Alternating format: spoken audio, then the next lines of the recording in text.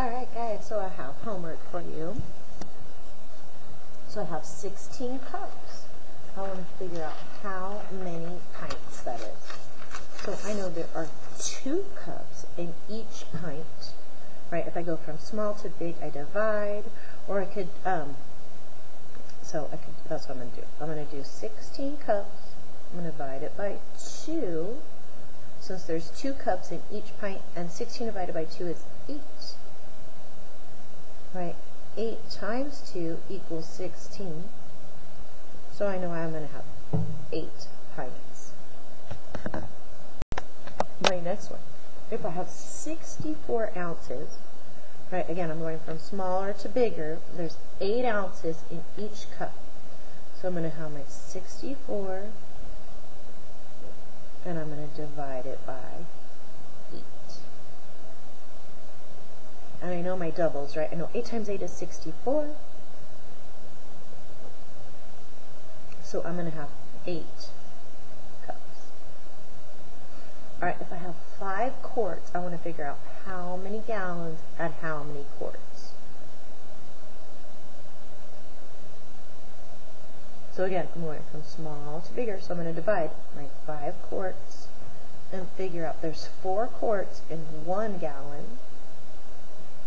So I know I'm going to have 4 times, I'm going to have 1. 1 times 4 is 4. I'll subtract and have 1 left over. So I'm going to have 1 gallon and 1 quart left over. And again, I'm going from small units to bigger units. So if I have 18 quarts, I know there's 4 quarts, right, in each gallon, so I'm going to have 18. I'm going to divide it by 4. So 4 times 4 is 16. I'll subtract 8, take away 6 is 2. So 2 is my new numerator, 4 is my denominator. It's the same denominator that I had before. So I have 4 and 2/4 gallons. Hopefully you guys are getting the hang of 2/4 is equal to 1/2. So I have 4 and 1/2 gallon. Right, I could have divided by 2, divided by 2. My 4 would have stayed the same. 2 divided by 2 is 1, and 4 divided by 2 is 2. So 4 and 1/2 gallons. Alright, if I have 7 cups, I want to figure out how many pints I have. So all of these, I'm going from small units to make them bigger units. So I'm going to divide them up. Every 2 cups is 1 pint. So I'm going to take 7 and divide it by 2. So 3 times 2 is 6. I will subtract, I'll get 1. So I will have 3. And 1 is my new numerator, 2 is my new denominator. I'm going to have 3 and 1/2 pints. Finally, I have one where I'm going from bigger to smaller. So if I have 16 pints plus 1 cup, I want to figure out how many cups. Right, my 1 cup, I'm going to leave it alone. I'm just going to figure out how many cups I have in 16 pints. I know there's 2 cups in each pint. So if I have 16 pints, I'll have 16 times 2. So 6 times 2 is 12. I'll carry my 1. 2 times 1 is 2, plus 1 is 3. 32 cups, plus this 1 cup over here. So I'm going to have 33 cups. Sorry if I went too fast. You can pause it. I have to hurry because the custodian's coming to clean the room. So I like to finish my math homework before he comes. The table shows the amount of paint left in each jar. Which jar contains the greatest amount of paint? The least, right? The most and the least. I'm going to figure out which one has the greatest amount, which one has the least amount. So this one's in ounces, this one's in ounces, but this one they put it in pints and ounces. This one's just ounces, and this one's just cups. So how about we change them all to ounces? This one's done, so we don't have to worry about that. This one. 2 pints. How many ounces is that going to be? I'm going to have to do a little conversion here, right? There's 2 cups in each pint. So 2 times 2 would give me 4 cups. And there's 8 ounces in each cup. So 4 times 8 is 32. Plus I have to add back these 4 ounces that were there, right? I had 2 pints, right? 2 pints times 2 cups gives me 4 cups. 4 cups times 8 ounces in each cup gives me 32. Plus my 4 ounces I started with there is going to give me 36. So right, this one is going to be 36 ounces. Right, just between these two, I can tell this one is greater. This has more paint. The green, there's more green paint than there is blue paint. But let's figure out our purple paint. So if I have 5 cups, and I know there's 8 ounces in each cup, 5 times 8 is 40. Oop, now I see which I have the most paint. Purple. Right, purple I have 40 ounces. So which jar? So I'm going to say purple is greatest amount. Otherwise people will be like, purple's the greatest color? What does she mean? Is the greatest amount I could put of paint, right? And the least amount of paint is going to be my blue. Is the least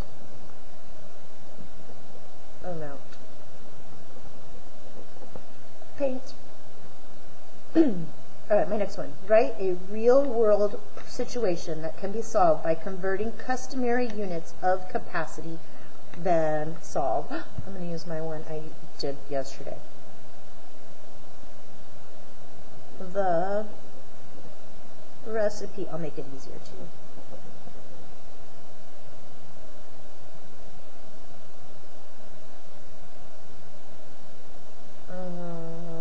Sorry, 15.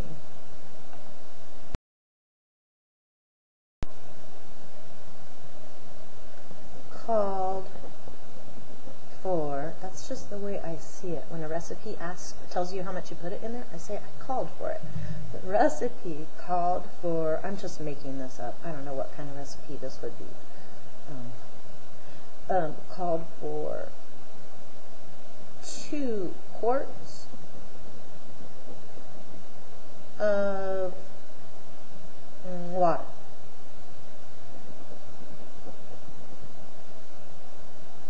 How many cups is that? That's a lot of water. It's like lemonade or something. It needs 2 quarts of water. So if I know 1 quart is 2 pints, and 2 pints is 2 cups, right? 1 quart is 2 pints, and 2 pints is 2 cups. That means there's 4 cups in a quart. So if I had 2 of them, I'd have 4 times 2. So I'm going to say 8 cups.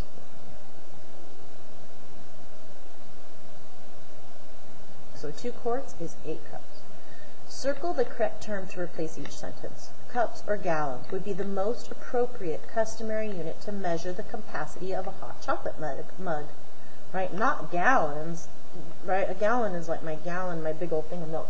And sorry, when we were doing this, I forgot to show this part to you. Right? It was there. Right? This would be how I measure. Nail polish, I'd measure by the ounce. There's not a lot in there in a nail polish. A cup of milk, like a baby's milk, though, I would measure that by the cup. Right here is also 1 cup of water. Right? It's 8 fluid ounces. It's 1 cup of water.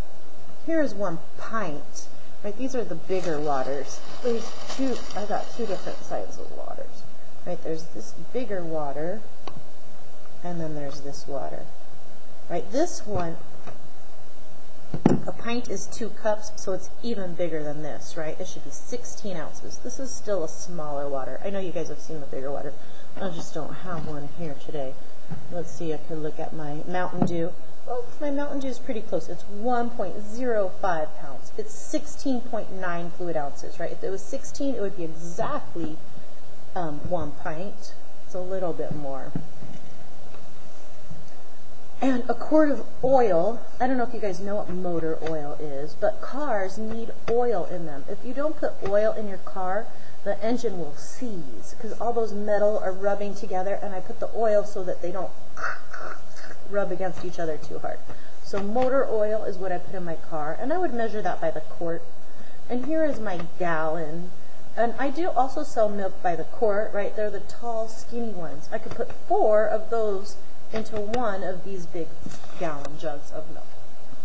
All right, so the most appropriate for measuring a cup of hot chocolate is going to be cups, not gallons. Gallons or pints would be most appropriate customary unit to measure the capacity of a swimming pool. Ooh, swimming pool is pretty big, right? I'm going to measure that in gallons.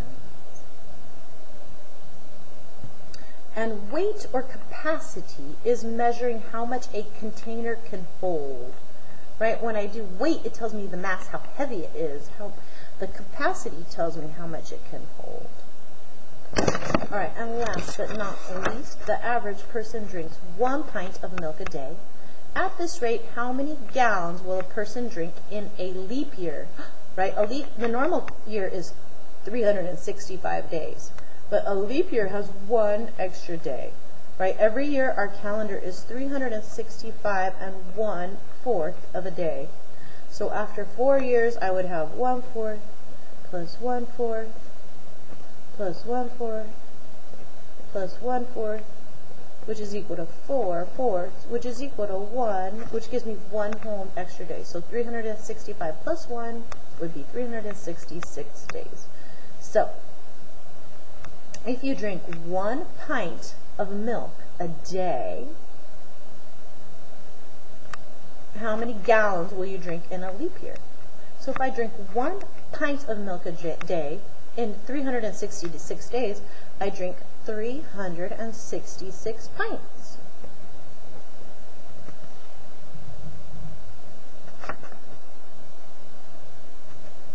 So if I know there are there's 4 quarts in a pint. There's 4 quarts in a gallon. Right? I'm trying to figure out how many gallons of milk I drink. So there's 4 quarts in a gallon. And there's 2 pints in 1 quart. So right, I'd have 2 plus 2 plus 2 plus 2, or times 2, which would be equal to 8 pints in 1 gallon.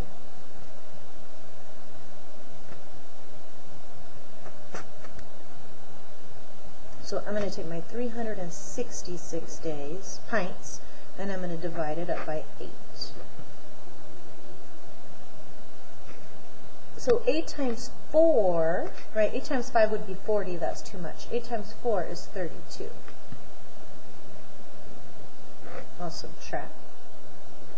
6 take away 2 is 4. I'll bring down my 6. So right now I have 46. Right, I know 8 times 5 is 40. 8 times 6 is 48. That's too big. So I'm going to take 8 times 5 is 40. I'll subtract. I'll have 6. I'll have 6 out of 8, since they're doing fractions, right? I have 45 and 6 out of 8. Right, which one of these is I have 45, 45. I know it's either B or C. Right, 6 out of 8 is not 1/2. Right, 4 out of 8 or 6 out of 12 would be 1/2. So I'm going to say it's this one. I'm going to double check my answer just in case, right? Is 6/8 equal to 3/4?